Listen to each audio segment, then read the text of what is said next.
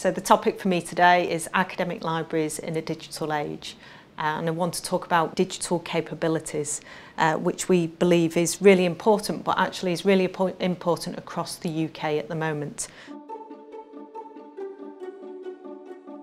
We really realise the need to address this issue because externally there's a real change to the digital environment.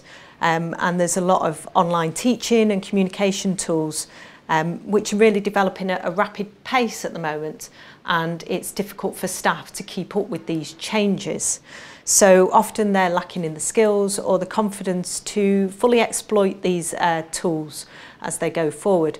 The OU in particular is focusing on digital capabilities, and in particular digital capabilities of staff, although we are looking at students and associate lecturers, professional support services staff. But in particular our academics, actually the skills that they need to be able to cope within a new digital environment are essential.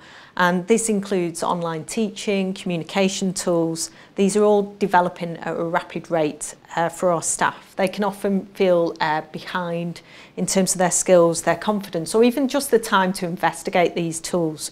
So the project that we're focusing on at the OU is called the DIS project, and that addresses these digital capabilities. There are also drivers around the new TEF, which includes digital capabilities as part of its assessment, and REF, where the requirements that researchers need to understand the digital context of their discipline. At the OU, we're also supported by our internal digital student-first strategy, which talks about an area of priority being the leadership in digital innovation. And so this is one of the 5 major strands that we're looking at.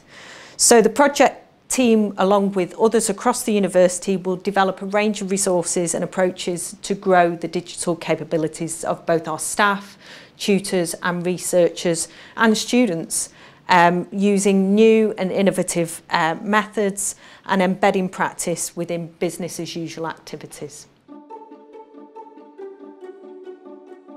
So hopefully people understand within academic libraries that digital and information literacy has long been something that academic libraries will deliver on. So these are the skills that students need to be able to not only exploit our resources but become independent and critical thinkers and really understand the quality of the information that they are after.